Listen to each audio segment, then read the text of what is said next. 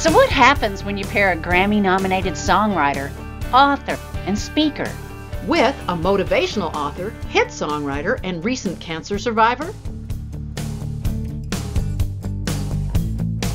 It takes real courage, yeah. It takes real courage, yeah. It takes real courage to let your life be great. The message that I think Karen and I impart in many different songs and many different things that we say, one, that life is fun, and two, that you are a gift, and you're the only person that has it. It's unique to you, and guess what? This world really needs it. Be yourself. Be yourself.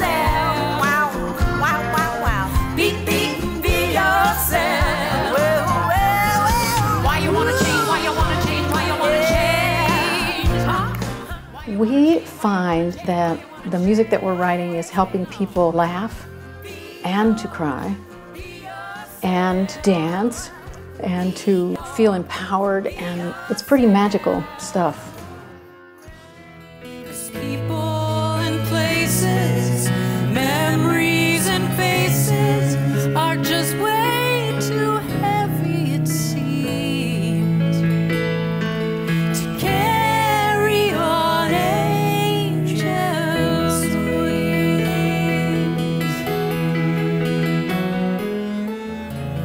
If you are going through a difficult time with one of your parents now, if you have become the parent and they the child, if they are not who they were and you find yourself confused, stressed, and angry, I understand. I know this is not easy, and it's all right, and it's perfect. We love to share with people Stowe's story. It's a very dramatic story. And almost losing my life before I finally got the message that fear doesn't stop you from dying. It stops you from living. Oh, I know it's a sweet and precious gift, a second chance to live. We are very wise. We are a 115-year-old woman together. We're finally okay with all that stuff we did. We can look in the mirror and say, love you, kid. I'm in the prime time. I'm in the prime time. We speak and tell our stories and weave the songs in between. A song can travel to places in the heart where words alone cannot go.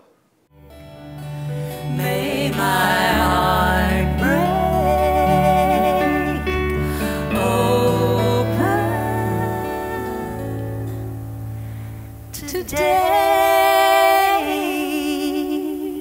And perhaps as a child, you thought that if the world didn't love you, if your family didn't love you, maybe you didn't deserve to be loved. Do you know how adored you are, how your precious heart is honored here? Do you know that you are loved and you're loved just the way you are? Do you know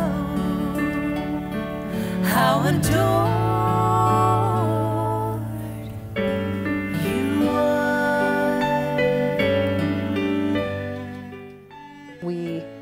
think about the audience, so it's about sending love to the audience. Our prayer is, may this not be about us. This is about these beautiful people that have come to see us. So, dream big and fly high.